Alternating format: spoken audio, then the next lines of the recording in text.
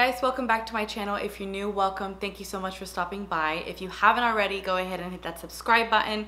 Thank you so much for stopping by today. Based off of the title, I'm straightening my hair, and I haven't straightened my hair myself in quite some time. I typically go into a hair salon, an Ethiopian one, and I get a roller set, blowout, and then I straighten it. But today I will be using some of my favorite Dyson products to show you guys exactly how I straighten my hair. I am collaborating with them, and today I thought I'd go ahead and do a more in-depth video. So this video is not sponsored, but I wanted to show you guys the full tutorial. So last night I went ahead and washed my hair. I shampooed and conditioned it, rinsed all products out. That will help to get it as super straight, sleek, and not weighed down or greasy after straightening it. That is kind of key to this entire process. Then I went ahead and sectioned my hair and braided it into smaller parts so that it can go ahead and dry. And then today I'm ready to go ahead and blow out each section. So if you guys are interested to see what products I use each step of the process, please continue watching, and I hope you guys enjoy. I'm gonna go ahead and get these braids out of the way and start on this back one. I'm just using this clip to hold it over onto this side so it doesn't move while I work on this section. The reason why I do this approach is because my hair is already basically stretched out from being in the braids overnight, and so I don't have to use the blow dryer too much to go ahead and dry it. I'm really excited to use this wide tooth comb attachment. It goes right into the Supersonic hair dryer. I haven't used it yet, but it's supposed to work wonders with natural hair. It helps to stretch it out easily. You don't need to use a brush at the same time. You can just use one tool in order to get the stretched out hair look. So I'm gonna go ahead and put it on, and then I'll probably use it on the highest air speed and the second heat, just because my hair is already dry. I'm just gonna go ahead and stretch it as much as possible.